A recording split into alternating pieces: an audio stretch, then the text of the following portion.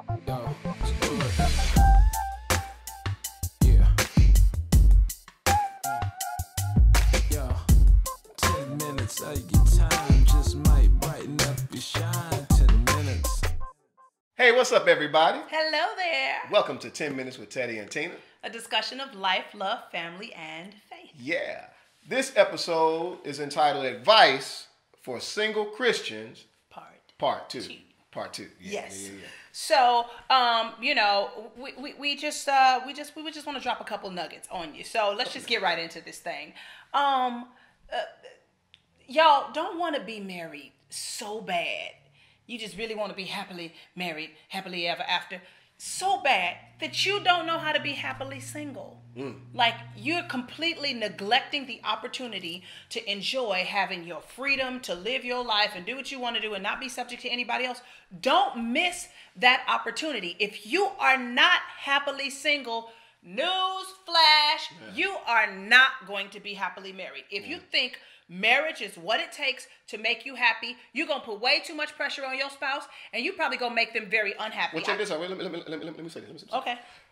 When you get married, it only exposes everything that's wrong about you. It'll expose what's right, but it's definitely going to expose what's wrong about you. It's going to expose what's wrong because you're joining yourself with somebody who ain't nothing like you. At all. And so if you ain't happy being with you and loving you and enjoying you, you're going to get with somebody and you probably resent them.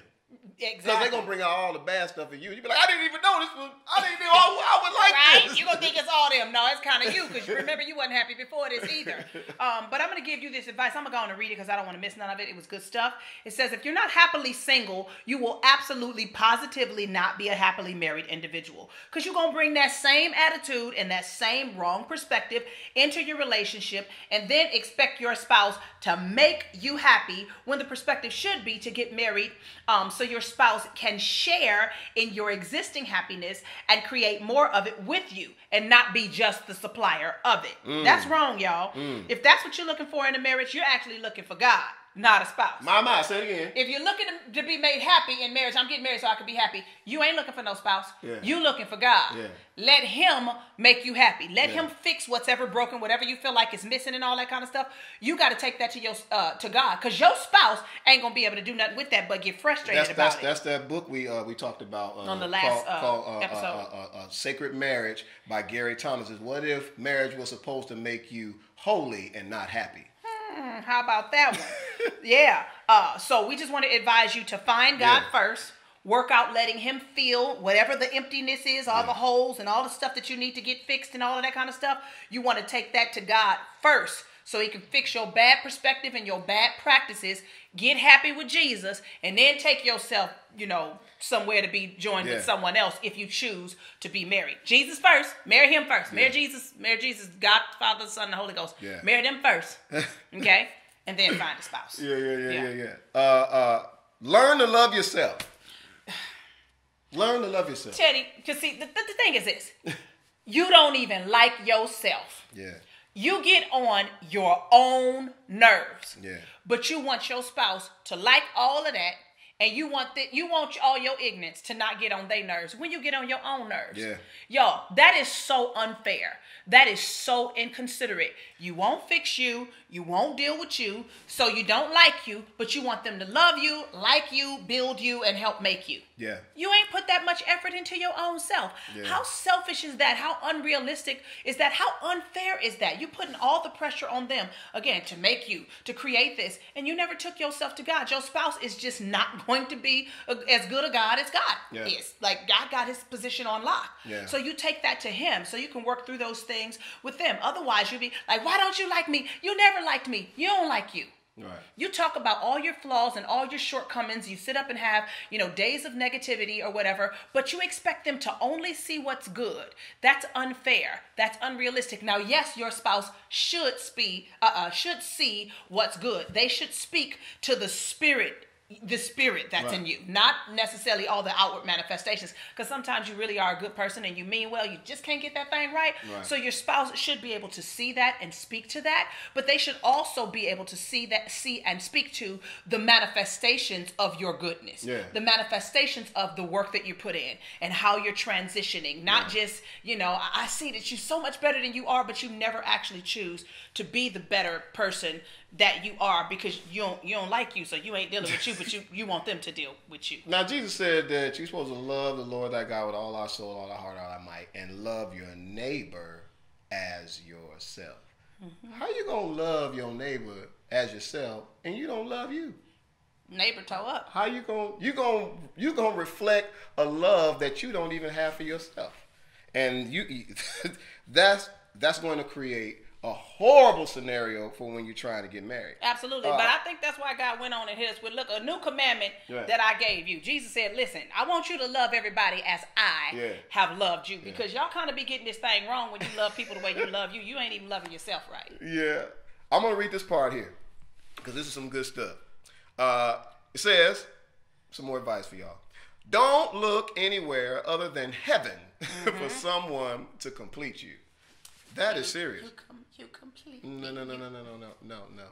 Spouses do not complete you. God does. And once you are complete in him, you're ready for a spouse and not a moment before that. Right. Broken people are what break marriages up. Incomplete people are why marriages end up being incomplete and ending early. If you're incomplete without somebody, that means you're half finished. Not done. Put yourself back in the oven with God. And let him do the work on you before you work out your life with someone. Otherwise, you might ruin their life and actually think it's their fault. The bottom line is be fully joined to God before you join yourself to someone in a marriage. Scripture, 1 Corinthians 6:17 says, he who is joined to the Lord is one spirit with him. I want to go back to in the beginning of the Bible when Adam was doing all his stuff. He was working, he was tilling the ground, he was naming the animals, he was doing all this beautiful stuff. I mean, he was the man. He had complete relationship with the Father.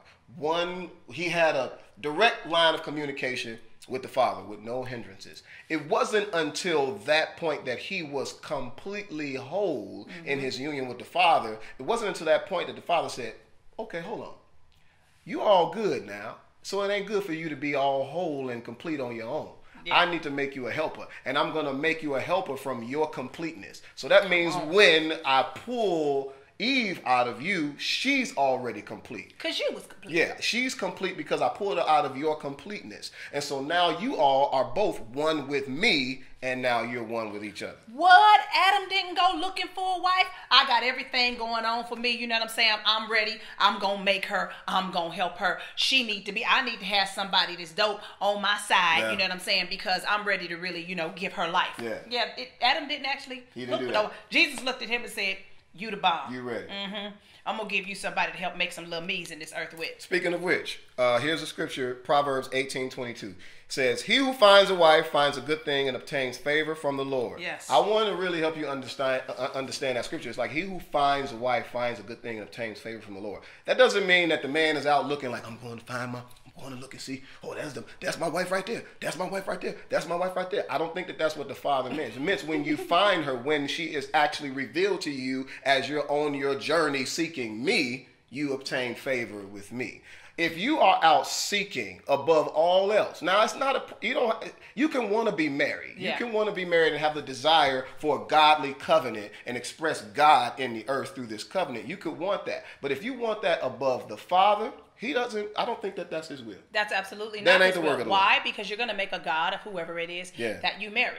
They're such the end all be all. Life starts with them. I was incomplete until I found you. I was unhappy until I found you. I just was lacking until I found you. So you're expecting them to make up the lack and fill in the void, and they're just not capable of doing that, no matter how amazing they are. That is a godlike responsibility. So you don't want to go looking, to give somebody that responsibility or to replace somebody with God. Like, be one, be fully into him. And I'm telling you, he'll send you somebody that's the bomb, that's going to do you good and not evil, you know? You got to enjoy yourself with the Father, all mixed up in there too. You got if you don't enjoy yourself, you'll enjoy your life with the Father. You're not going to enjoy your life with somebody else. That's right. Because He is the one that completes you. He is the one that makes you whole. He is the one that gives you life and that more abundantly, not your spouse. I want to leave you with this book. This book I recommend for all single people. It's called Sacred Search by Gary Thomas.